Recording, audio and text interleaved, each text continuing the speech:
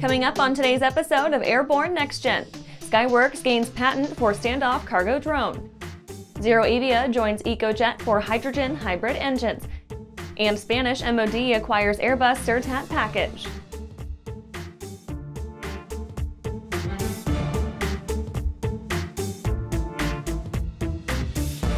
And I'm your host, Holland Lee. Welcome to the Aero-News Network's Airborne-NextGen program, a weekly news program covering the next generation of flight, from electric power to vertical lift, uncrewed vehicles, and everything in between.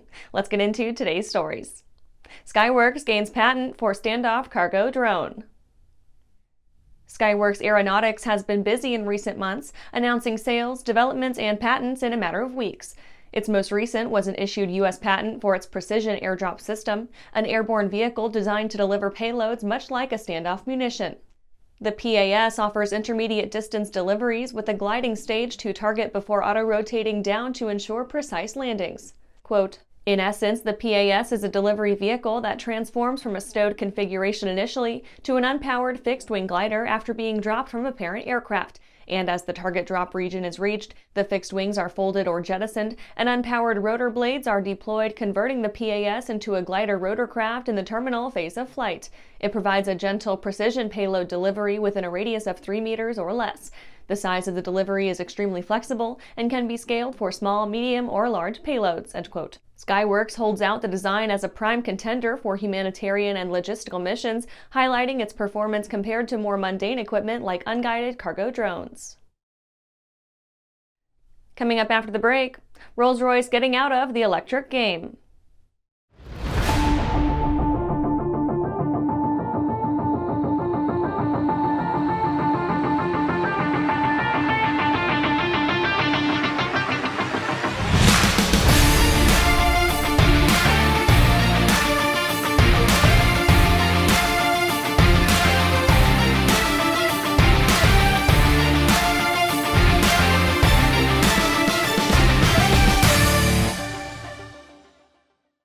Skyleader Aircraft offers a lineup of the most powerful, durable, and efficient light sport aircraft in the industry.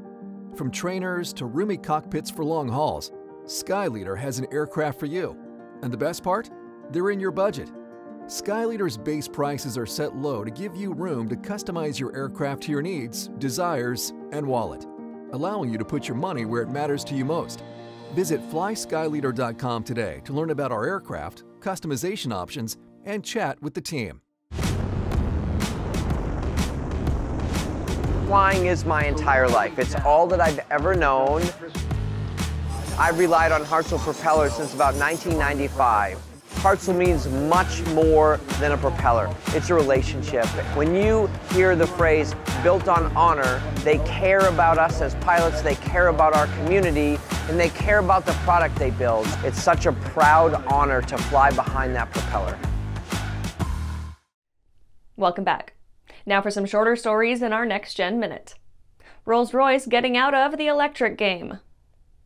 Rolls-Royce's recent strategy release showed a minor pivot in the firm's plans to shore up its cash base over the coming years, even to the point of selling off their electric aviation wing to third parties. Chief Executive Tufan Erginbilgic said, quote, "We are creating a high-performing, competitive, resilient, and growing Rolls-Royce that will have the financial strength to control and shape its own destiny." End quote. Most unusual in a field where competitors are constantly jumping into electric flight systems is that Rolls-Royce will bail on the game entirely. NASA conducts third RS-25 engine test ahead of Artemis. NASA finished the third of a series of 12 ground tests of the SLS rocket that will one day power Artemis program missions. The RS-25 engines are swinging for the fences in a change from the norm around NASA. Manned missions require a lot of thrust, and the aged handwork Saturn V was simply too difficult to recreate today without retreading significant design ground. The RS-25 will boast the best tech that they can build today, with all kinds of additive manufacturing and computer optimization, allowing for futuristic improvements in weight and output. Eve Air Mobility and Flynas eye Saudi Arabian developments. Eve Air Mobility joined hands with Flynas in an MOU that promises to, quote, explore the future of electric vertical takeoff and landing aircraft operations in Saudi Arabia, end quote. Under the agreement, the partners will, quote, explore the possibility of starting eVTOL operations in Riyadh and Jeddah in 2026, end quote, though exactly what that entails was not revealed.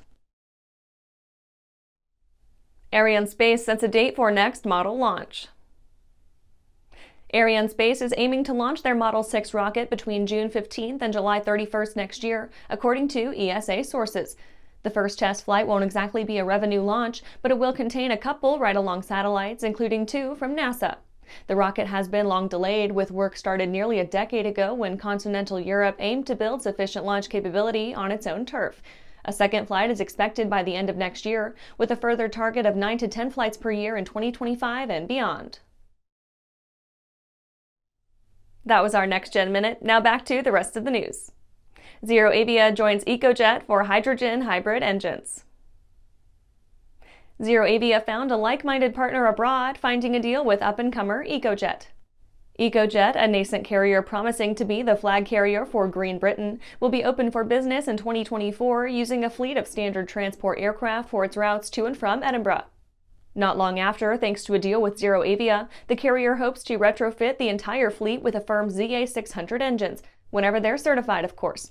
At the moment, ZeroAvia is looking for certification in 2025. Riding along with the recent news, Ecojet placed an order for the bigger, badder ZA2000 engine, which will power the regional market usually dominated by twin turboprops up to 80 seats. As it stands, ZeroAvia sees the engines entering service in 2027. Val Midikoff, ZeroAvia CEO, said, quote, "Clean aviation will mean increased regional air travel and new routes. Ecojet can capitalize based on their clear focus on low-emission travel. The UK government's Jet Zero strategy has set a great example for the world to follow, but the UK can go much further by being early to act and introducing some of the first zero-emission routes in the world," end quote. And after these messages, Spanish MOD acquires Airbus SIRTAP package.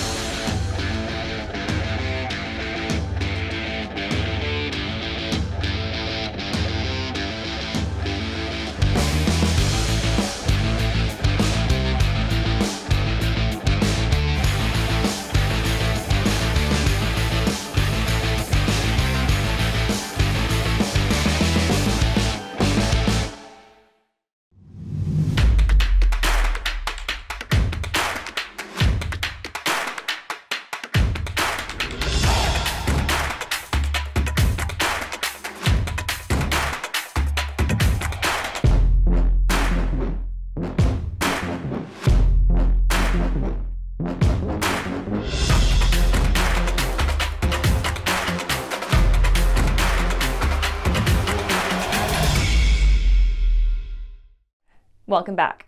Spanish MOD acquires Airbus SIRTAP package. Airbus finalized a deal with the Spanish Ministry of Defense for the development and acquisition of SIRTAP, a high-performance tactical UAS that will reinforce the tactical capabilities of the Spanish Army and the Air and Space Force. The contract will include 9 total systems, each including a suite of 3 uncrewed aircraft and 1 control station. To help provide cost-effective training, a pair of simulators will be included too. SIRTAP sports a payload of 330 pounds and a range of 1,200 miles. Its 20-hour endurance provides a flexible, stationable, responsive day and night operator even in controlled airspace. All of that remains somewhat theoretical at the moment, with the first prototype flight expected to take place in 2025. Jean-Brice Dumont, head of military air systems at Airbus Defence and Space, said, quote, "This new technological milestone in the tactical UAS segment, together with the Spanish Ministry of Defense, will reinforce national sovereignty. SIRTAP will be fully developed in Spain, integrating national capabilities. However, thanks to its versatility and the use of ITAR-free components, we also expect it to play a key role on the international market," end quote. And that's our show for today. You can catch episodes of Airborne on YouTube, Roku, or Fire TV. Just search for Aero-News or Airborne, and don't forget to follow us on social media. Thanks for watching!